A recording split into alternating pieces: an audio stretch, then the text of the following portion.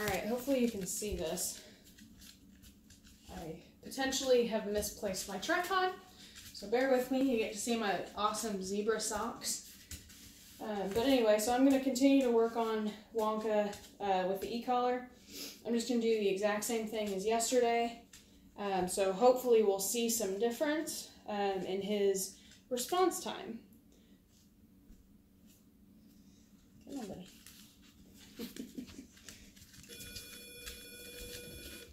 Good job. I also have the sound box paired.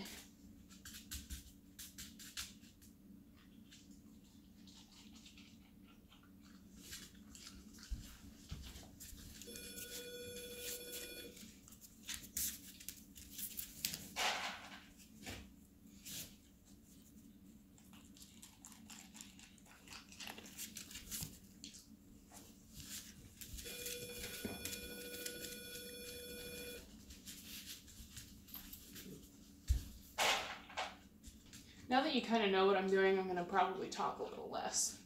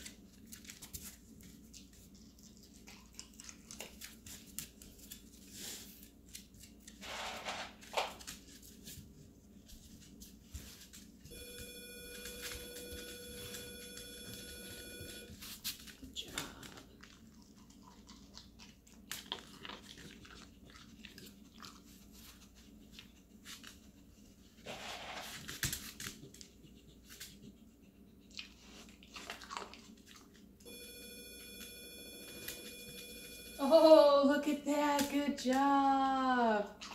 Good job. So I wanted to see what he would do without, if I gave him e-collar pressure and then didn't immediately give him leash pressure. See what he would do. So he's starting to anticipate a little bit. There, good job.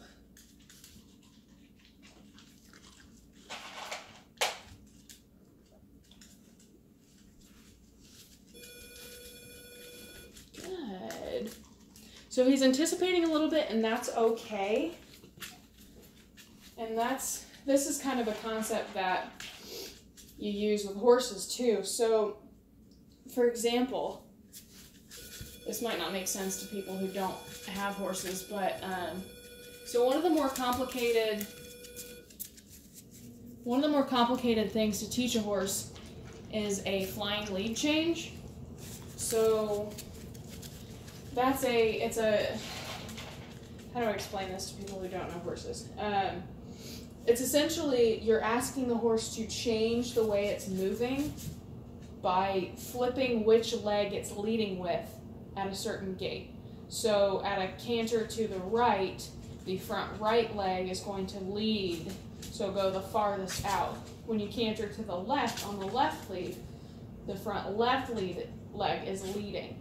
So at a flying lead change, you change that at a flying pace. So you're cantering along and then you ask them to change what lead they're on. And that's kind of a complicated thing to teach. It's very straightforward to teach, but it's hard for the horse to really get solid.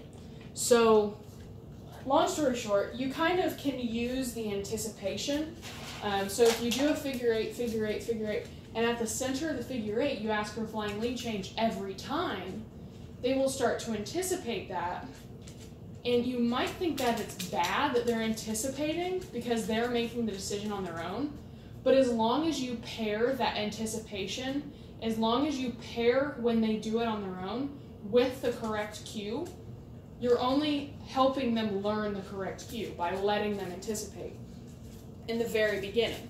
So once the horse understands it, then you can,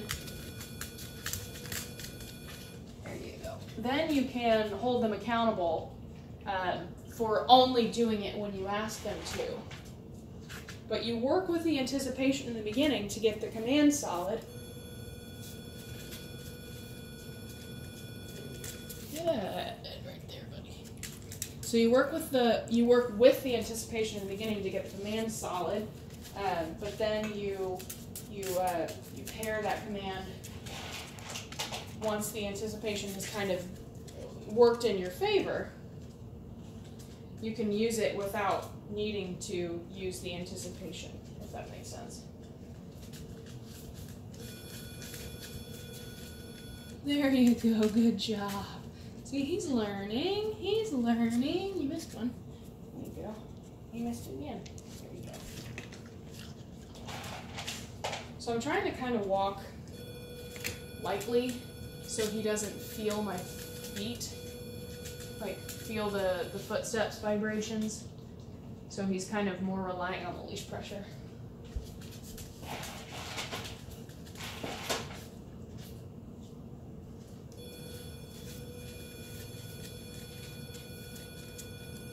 Yay, good job. So right now he's kind of learning to find the food in response to the e-collar pressure, but that's okay. Good job, because the owner's holding the food.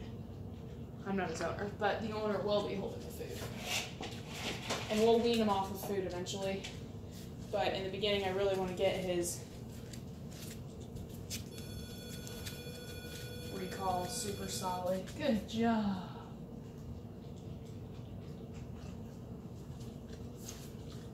Alright, we got a couple more.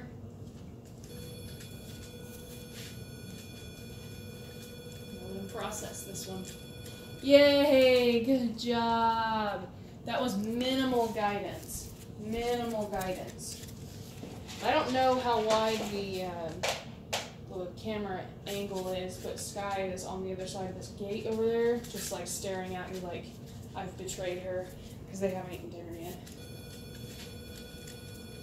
Yay, good job. I really hope you can see this.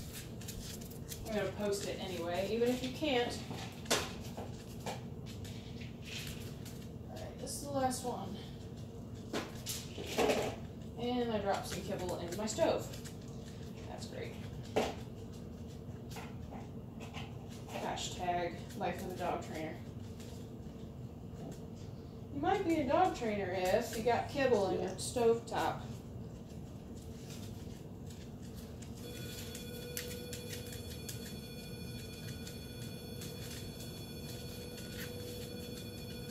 Yay! What a good boy.